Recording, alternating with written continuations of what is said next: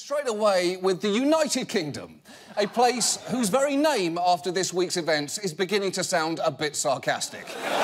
Because the UK this week voted to leave the European Union, a decision that has shaken the world, and not in a Muhammad Ali beating Sonny Liston kind of way, more in a those IKEA meatballs you love contain horse kind of way.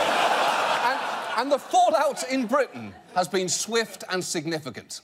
The Brexit decision is off to a bit of a rough start here in London, at least. Stocks were in freefall, the pound historically weak, and the country's in the market for a new Prime Minister.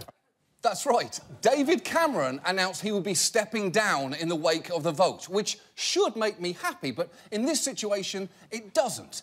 It's like catching an ice cream cone out of the air because a child was hit by a car. I mean, I'll eat it. I'll eat it.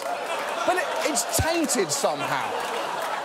And before you have any sympathy for David Cameron, you should know this whole vote was his idea in the first place. We will give the British people a referendum with a very simple in or out choice. Yes, Cameron proposed the in or out choice himself, which he normally only does when he's deciding whether to fuck a pig's mouth. Meanwhile, the Brexit vote has boosted its two most vocal backers, Nigel Farage, leader of the UK Independence Party and three-time cover model for Punchable Face magazine, and Boris Johnson, a shaved orangutan with Owen Wilson's hair. And before and after the vote, both men drove home a common theme. I believe that this Thursday can be our country's Independence Day. Let June the 23rd go down in our history as our Independence Day! OK. Just a couple of things there. First, Britain was already independent. In fact, it's what many other countries celebrate their independence from. And second,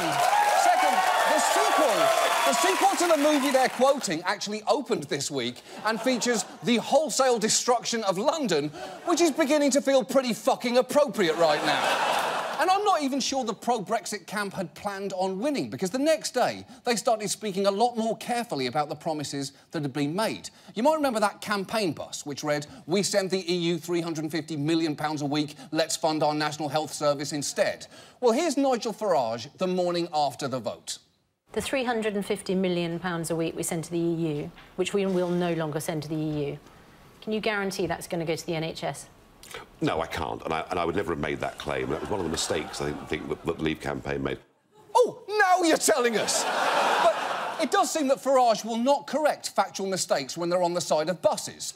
I, therefore, would encourage Britain to take out bus ads reading, "Nigel Farage has spent hours trying to put his own penis in his arsehole." I presume he'll be silent about it. And while the benefits of a Brexit may well have been exaggerated, the downsides could be all too real. Prominent figures in Scotland and Northern Ireland are advocating for leaving the UK and rejoining the EU. Meanwhile, the EU is understandably worried about other member nations making exits of their own, so it may well negotiate as hard as possible to make an example of Britain.